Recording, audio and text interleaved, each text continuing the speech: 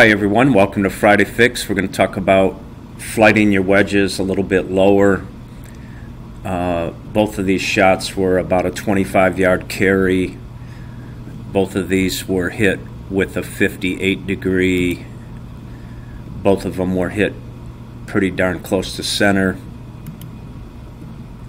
Both of them with a negative attack angle, although the picture on the right has a little bit higher. Both of them with similar spin rates, over 6,000. Both of them hit with a premium ball in an indoor setting. Both of them with similar club head speeds, close to 37 miles per hour. So the big difference between the two is landing angle. The one on the right is the ball's coming in at a lower flighted shot at a 30-degree landing angle, and the one on the left is a higher shot coming in at a steeper angle at 6 more degrees at 36. So the ball on the swing on the right is going to definitely bounce a little bit more forward. You'll hear the announcers talk about flighting the ball to take spin off the ball, but in this case the one on the right actually has higher spin. The ball is bouncing forward because less dynamic loft at impact, 43 degrees, lower landing angle. The one on the left has a high dynamic loft at almost 52 degrees, which is producing a little higher shot.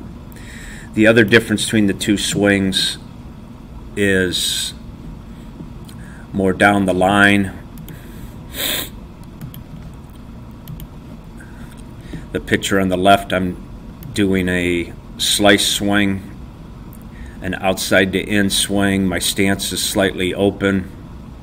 You can see the swing path or club path is minus 10 degrees. You can see I'm lifting the club out and up. A little bit of it has to do with my body is open in relation to the camera, but I am purposely taking it out with an open stance and across the ball.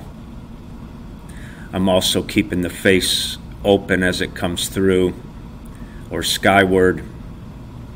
It's forcing me to make a much bigger follow through, even though I have similar club head speeds. So my club path is minus 10 degrees with the face open in relation to that path, 10 degrees. If you hit that shot with the driver, you'd hit a pretty big slice. The picture on the right is more of a draw swing. My club path is almost 0, slightly in to out. My face is closed 2 degrees in relation to that, which is a draw swing. And that's coming through with less loft on the club, which is flighting the ball lower, producing the lower landing angle. Interesting, a lot of people think that the outside to in swing is going to produce a high attack angle, where my inside to out swing with a closing club face actually has a higher attack angle.